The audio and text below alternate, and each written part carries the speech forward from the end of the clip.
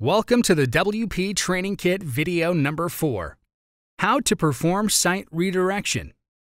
In this video tutorial, we are going to learn everything about site redirection, what it is, and how to set it up for yourself. So, let's get started. So let's continue with GoDaddy's dashboard.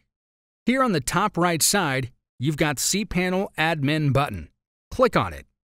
It will redirect you to your cPanel page. So here it is, your cPanel page with all the options.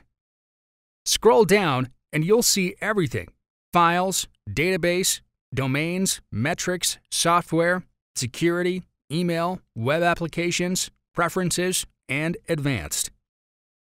So here we need this redirects option in domains. This one. Click on it. And here, you'll see the upward 2 boxes are already filled as our domain name is already entered. So we will not change it. And here in the box below, Redirects to, we will insert the link of the website on which we want our domain to redirect.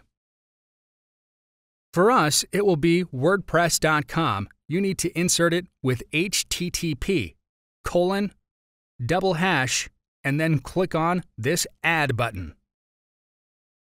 So here is the confirmation message that all the searches with our domain name will be redirected to WordPress.com. When we click on this Go Back option, we will again come to this redirect page. Let's go back to the menu by clicking here. Now, in a new tab, enter your domain name like we have, wptrainingkit.com, and it is redirecting us to WordPress.com. Just as we have it set. Again, go back to Redirects option in Domains. Click on it, scroll down, and here it is showing the redirecting link we have just added. Here is the link. The type is permanent, and here is the delete option if you want to delete it. We will delete it now because we don't want it to redirect now.